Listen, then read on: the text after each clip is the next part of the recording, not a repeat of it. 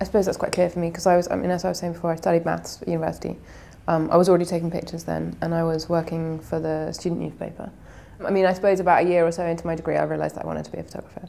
And I had applied for this course at LCP, so I did that for a year, and then I moved to India. And I suppose when I finished the course and I moved to India, that was when I became a professional photographer, and that's when I started. I won this award with The Guardian when I was working on the student newspaper, so I was like a little bit of a first thing, so they gave me a couple of jobs, and then slowly I did work for, like The Guardian, The Times, The Telegraph, kind of. The best thing for me was to get out of London.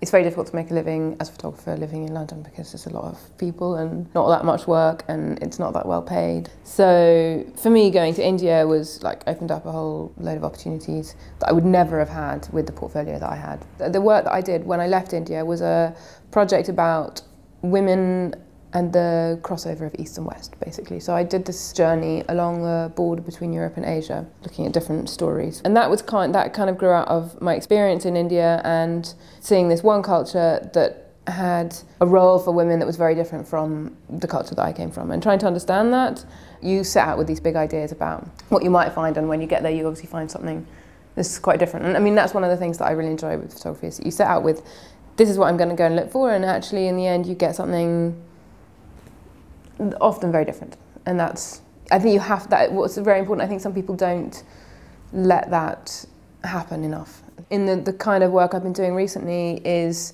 you know, it's very much about spending time with people, hanging out, kind of melting a little bit into the background and taking pictures quite slowly. Eventually, if they're comfortable with you, they'll just let you be there and kind of forget you're there and you're just the guest.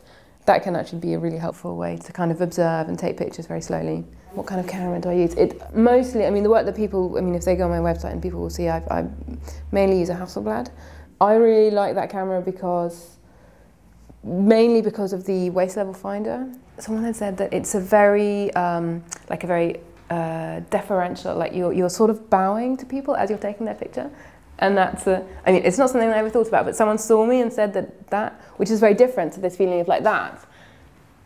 Taking a good picture is, you know, or a beautiful picture or whatever is not so difficult anymore. So there's got to be a bit more than that. But at the same time, they don't have to be amazing ideas. They can be really simple. Now, there was a guy at The Guardian who was very helpful to me as well, and he was like, listen, if we get you to do a portrait, you know, edit them through and send us like 8 portraits. If we get you to do a little story, send us 20 pictures. So that was very helpful. Yeah, bombarding people with pictures is definitely something that I did, and I suppose that I would advise people not to do.